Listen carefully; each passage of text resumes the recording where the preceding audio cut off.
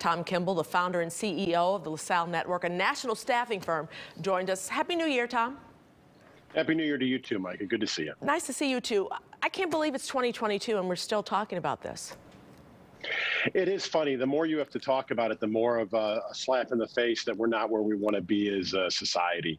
And corporations are microcosms the same way universities are and our congregations are and every other club that we might belong to or choose to work at. And in a company where you want to hire the best people and mentor the best people and your customer base is very diverse in most settings, you want to have an employee base that's diverse as well. Tom, it goes a lot deeper than just having an employee base that's diverse. It goes into the fact on having equity, opportunity, a deeply rooted sense of, believing in change or trying to let them feel like they belong. So it's not just that. I mean, we know now that people of color don't get paid as well as people who are not of color. Yeah, I don't disagree with that, Mike. I think that it really depends on industry, on job, and really on the company. And to stereotype all companies the same, I don't think is fair. However, you are right from the standpoint of there's a difference between inclusion and belonging. Like at our company, we say diversity, equity, and belonging, because you can be included in something and may not feel like you belong. Exactly. Right? I mean, that's really the difference. And it really goes beyond race into gender and backgrounds and all sorts of different things. But today's Martin Luther King Day, and that's why race is so important every day. And how a company, if it is primarily Caucasian, how they make people of different color feel belonging into that organization, how they onboard, how they educate, how they make the Caucasian people understand what somebody from a different background, race, creed, color is feeling. And that's the hard part, because people don't like talk about things that make them feel uncomfortable. In life, in work, anywhere, most people don't want to talk about things that make them feel uncomfortable. And I think that the more we talk about it, the better we are at achieving that goal. Tell me a little bit about the LaSalle Network. Where do you guys stand as far as diversity is concerned? So right now, we're a little over 20% diversity, and that would be of race. A little over 20%, you said, because you cut out a little over okay. 20%. Yep.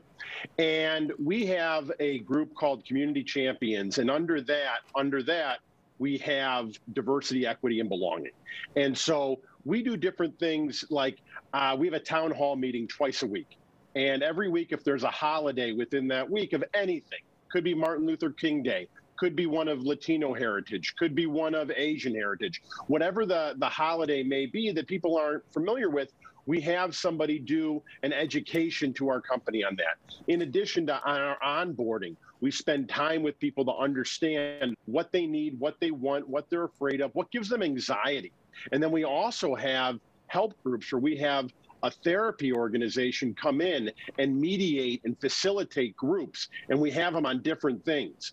And belonging in the workplace is one of them. So we really want to create an open environment where people talk about it. The worst thing you can do is have a culture, an office environment where somebody talks about somebody being black or Asian or Latino, and everyone's looking around the room to make sure that someone's that person there isn't offended. Or someone there is represented. You want them to be represented. But just saying the word shouldn't offend somebody, because you're talking about things in a holistic way, right? And it's almost like the old stereotype of somebody looking over their shoulder before they tell a joke. You shouldn't be telling that joke if you have to look over your shoulder, right? And it's educating people in those ways that people who are different just want to be part of the conversation. They don't even necessarily want it to be about them. They just want to be part of the conversation and feel like they are writing their own narrative as part of the company. Yeah. Benefits of diversity, creativity, innovation, professional growth, better making decisions and things like that. And I have to tell you before we go, because we're running out of time, I'd like to see a little more than 20% for LaSalle.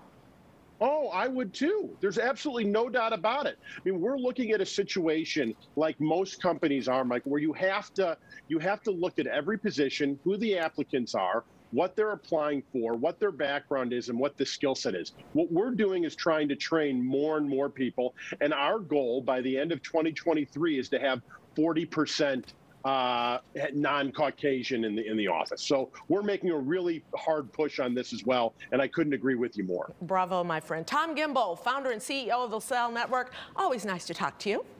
I like when we agree on things, Mike. It makes me feel better. Me too. See you later.